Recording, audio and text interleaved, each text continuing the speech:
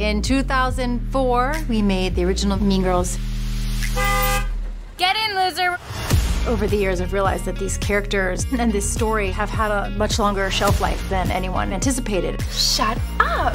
I didn't say anything. 20 years later, it's just as poppin' as it was when it came out. It's so iconic and so timeless. It's become such a part of all of our lives. Everyone knows the trio in pink. Those bitches. For this new movie, how can we surprise and delight people who are already familiar with the story? It felt like we could have the best of both worlds with great music.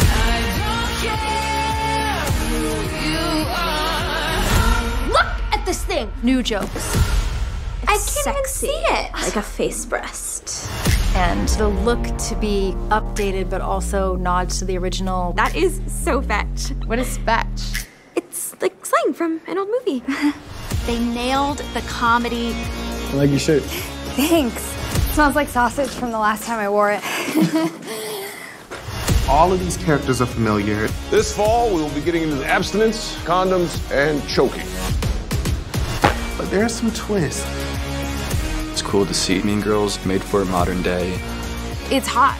It's smart and it's funny. And it's really cool. I think people will be surprised.